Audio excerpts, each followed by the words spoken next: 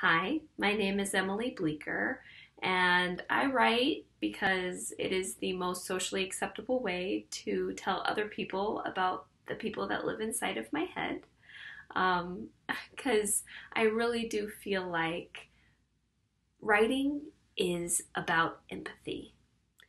When you write, you experience other people. You experience their thoughts, their choices, their lives. You know their backstories. You know how they feel about eating oatmeal for breakfast. You get to know these characters and they become real. And you don't just know them, you experience them. And one of my favorite things about writing is then sharing that.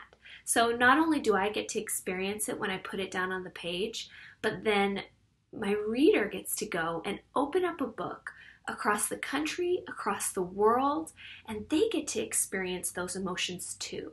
They get to connect with that character too. And it's this amazing shared experience that is very hard to find anywhere else. Like that someone can experience another person's life and emotions just through words on a page. I find it beautiful. So I think I write because writing connects people.